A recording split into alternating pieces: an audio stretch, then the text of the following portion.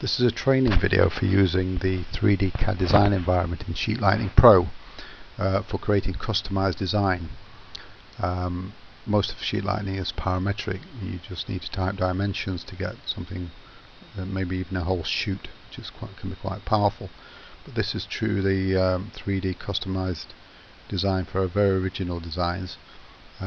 Surprisingly is easy to use, even though it is a 3D environment. Okay, if we go to File, New, press New 3D CAD Design. This is a ballpark size of room we're going to use, and that's the default diameter of new parts that we create. So OK, opens a new design view. Now to create a part, I'm just going to slap things in here just to give you a start to show how it's done. If I create part, in goes a new part. Just select 2 points. This is the part editor. So there it is.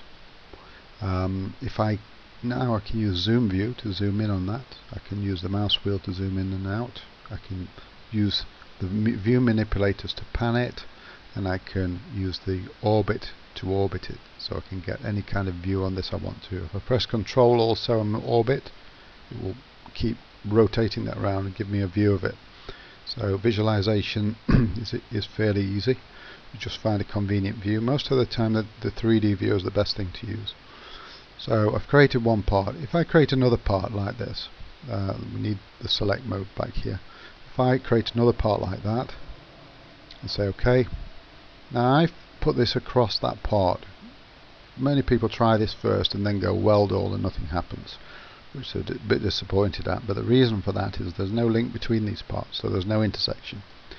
Now if I want an intersection, I'm going to delete this part out and recreate it.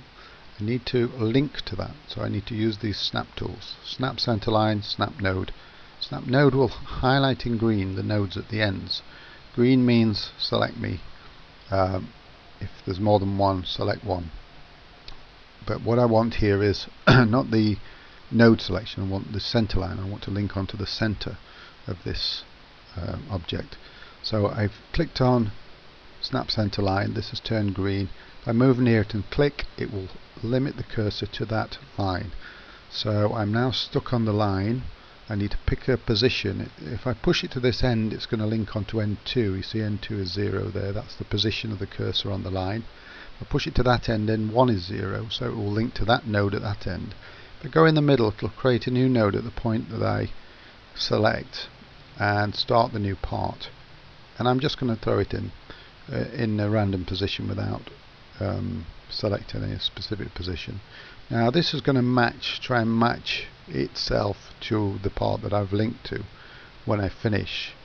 And here's the dialog that's doing that. So when you see a dialog come up here, it's kind of an off-screen active dialog, something to do with what's happening on screen. That happens quite a lot in this environment. I'm just going to say cancel to that. Because actually these two are already matched, they're both at the default diameter. Now if I press weld all, you can see there is an intersection there. Let's zoom on that. Let's go in a bit further. You can see there's an intersection between those two. And then to unfold that would just be a case of pressing unfold all, and there's those two parts unfolded. Let's delete that view back out. So here we have two parts linked together. Let's now add a third part, and this time as I create a third part, I'm going to both give it length and orientation. So here I'm going to say snap to a node, and I'm going to choose the node that these two are joined at. So I'm adding a third part that's also linked to that node, and that's going to link it to both these other items. I also want it to be vertical, so the way I do that is I choose a vertical plane for movement here, and I'm going to go for the XZ plane. Now that cursor is moving in the XZ plane. It's a little bit difficult to see that, but if I use the axis snap as well, that's brought that vertical plane into that vertical axis. I can switch that off and move again. You see it's moving in a vertical plane there, the XZ plane. But if I use axis snap, it will snap to the vertical, or to the nearest axis that the cursor is close to. Let's go out a little bit. Let's go in a bit. Okay, now if I want that to be a specific length or height, I look at the length parameter in the dialog up here and just type it in. So if I type 500, that will give it a length of 500. This is now checked to say it's a fixed length. When I move back in here, the cursor still sticks to the axis because the axis snap is on, but the length of the part is limited to 500 wherever I go. So I only need to press again. Part edit comes up before. I say OK and cancel the editing again, and I've got a third part in there now. So if I weld all, that's a three-way intersection between all three of these parts. Now if I want to edit these parts, I'm in the select view, I can select any of these and it will toggle them on and off.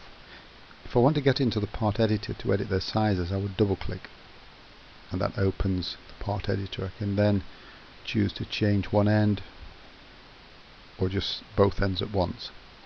Let's cancel that. Now I will show you how to edit a part and watch the others match to it. Let's add another part before we do that and show you the node match and the difference between what we've done here and that. So let's create a new part, this time say node snap, and I'm going to snap to this end and pull this part away. Again, it's moving vertically there. I actually want it to go horizontally, so I'm going to align to axis again, and there it's moving in the horizontal axis. And I may want to set a length again, let's say 400 millimeters.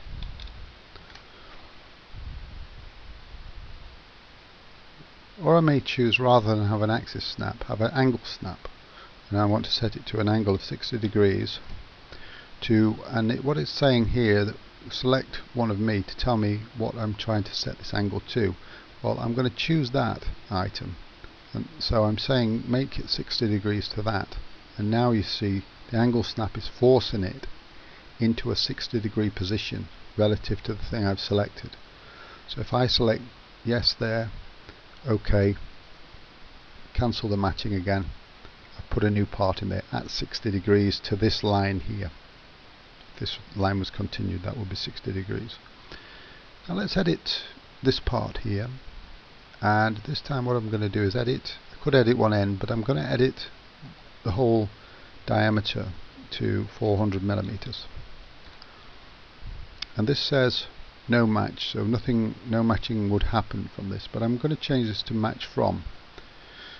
So when I exit, it then says OK, shall I match this? And I'm going to say yes, do match that, grow it and turn it. Now it won't need turning, but sometimes a match will require an object to be displaced in some way for that match to be made. If I say match, then that one, grow, turn, match, and that one, grow, turn, match. All those three have been matched to that piece by growing them to a size where they're full size. Of course, they could have been left smaller, these two could have, and it still would have been a valid intersection, but if this one was left smaller, it wouldn't have worked because it's a bend. So if I go weld all, there we see all that fits together. And as I say, it's quite important that where you've got a bend in the section, that they are matched together, otherwise you get an invalid result. Or that if it's a T, that the T is not bigger than the part it's teeing onto, otherwise you get an invalid result. Now when I've got a welded design like this, I can always get back to the outline, what's called the outline design, by clicking on this icon here, and that will return me to outline, the outline of all parts. Weld will cut it up again, outline back to the original, just cut square ends, so it's showing them just as individual parts. If there's many parts in a design, the weld can take a while, but usually it's quick enough to quick enough just to do it there and then. So I'll say weld that up and I can continue working with this. Now let's assume we want to alter this piece and we want it to taper down to a certain diameter. We will double click on this to get the part editor up, click on the end we want fix the diameter for, and let's say that is 200 millimeters. And then as we say OK, we want to match this part up to the other. So we say OK, this moves straight into the matching environment, and it's saying, how do you want me to modify this? Well, I want it to taper into the linked part to object 1. So all I have to say now is match, and it will adjust this end size of that without changing the size I just altered. So if I do weld all, that fits together fine. If I double click on this part, I can see that that end is 200. So I'm going to cancel that, that's fine. It didn't modify that, but it did modify the diameter of this end. Now if I did open this and modify the diameter at this end, this has been matched to that other part. If I change it to say 420,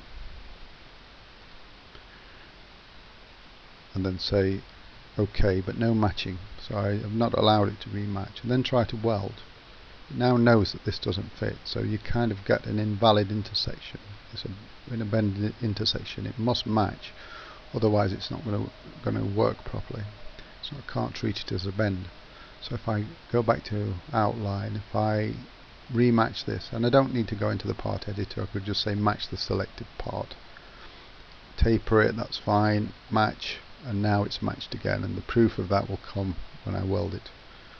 And that's what matching is all about. It's altering the size of one part to fit another. As we select these parts, you see that lots of these tools become available and are highlighted. If we select none, then many of them grey out. So when it comes to editing things and executing commands on things, you have to select them first and then choose the command. Let's just spin this view around. This is where the orbit can come into its own and give you a nice kind of view of what you're doing, nice kind of feel, and then you can always click back to the 3D design to get back there. Now that probably concludes a flyby on 3D design basics, how to begin. There's a lot more to look at there in terms of matching, in terms of design, in terms of how to manipulate a design once you've got it in a position like that. You want to modify it, and there are plenty of tools available to do that, but we'll cover that in another video.